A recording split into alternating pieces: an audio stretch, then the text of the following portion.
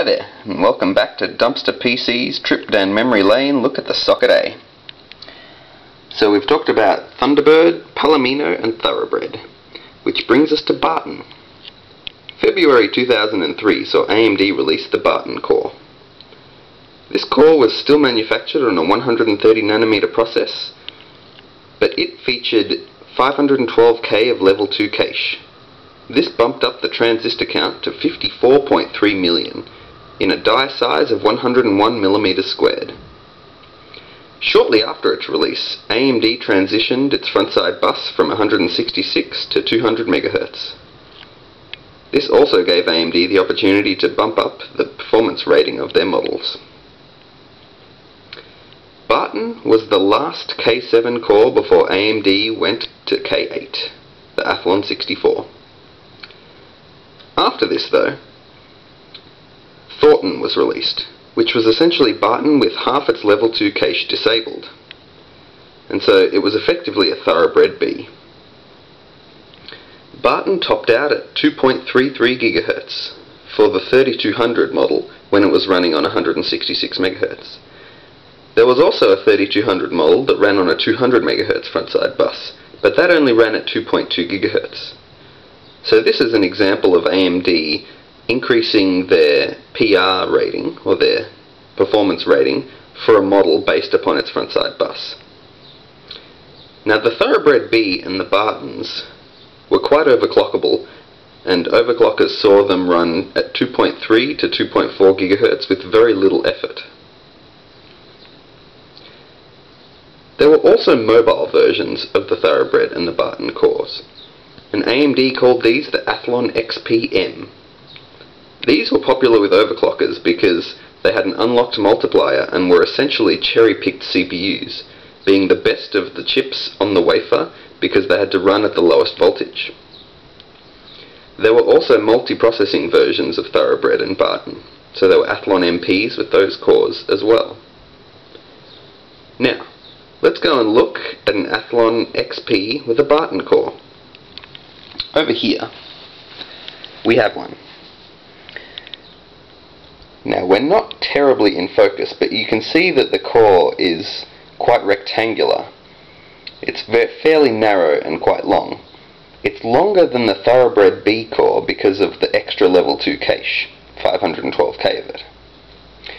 The markings on this CPU, which are here, if you could read them, they would be AXDA 2600 DKV4D.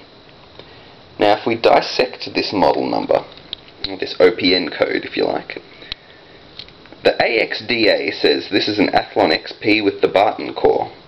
The 2600 is the model number, and the 2600 here ran at 1.917 GHz. The D, the first D that is, says that this is an OPGA CPU, an organic pin grid array chip. The K signifies that it runs at 1.65 volts.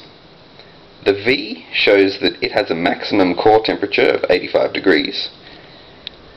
4 lets us know that there's 512K of level 2 cache, and the final D says that this is a 166 MHz frontside bus chip. On the second line that you'd have here, you have a stepping code and a date code. The stepping code of this CPU is AQYFA, and the date code is 0401. This shows that the CPU was manufactured in the first week of 2004. So you can see these 4 little rubber dots, one in each corner of the CPU.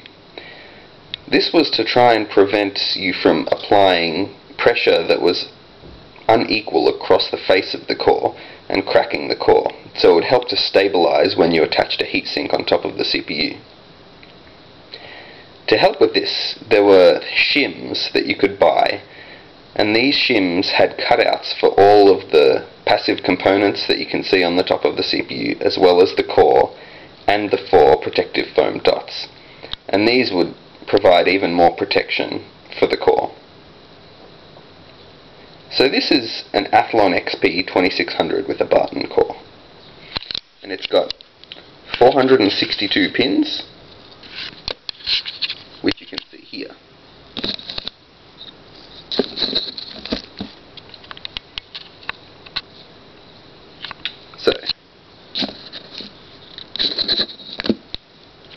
go back to our motherboard.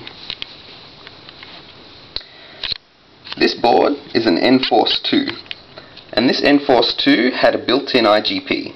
It had a GeForce 4MX chip on the north bridge, underneath this active heatsink.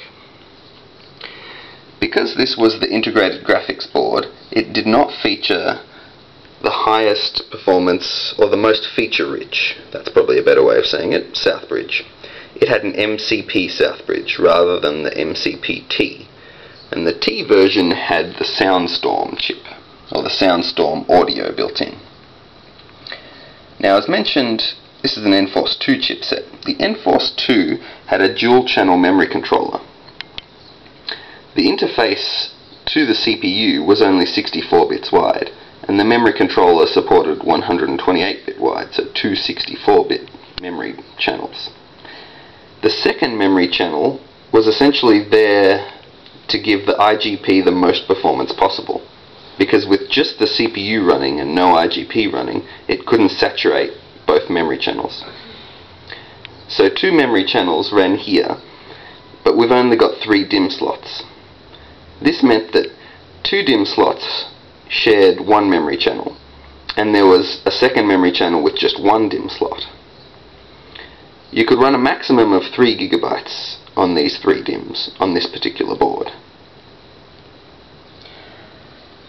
So the socket A ran all those cores that we described above. In part A, the Thunderbird, the Palomino, the Thoroughbred, and in part B, the Barton. Even after AMD released the Athlon 64 in the socket 754 and 939 versions, and the Athlon 64 FX in the socket 940, they still continued to produce socket A CPUs, but these were branded Sempron CPUs, and they included the same cores that we saw above. The vast majority of them were Thoroughbred B cores, or Thornton cores, that had 256K of level 2 cache, but the final few iterations of the Sempron had a full Barton core in there with 512K of level 2 cache. So that concludes our trip down memory lane look at the socket A. It lasted AMD a good number of years, but in the end it was pushed to its limits with the Athlon 3200 Plus, which ran at 2.2 GHz on a 400 MHz effective frontside bus. Thanks, and we'll see you soon.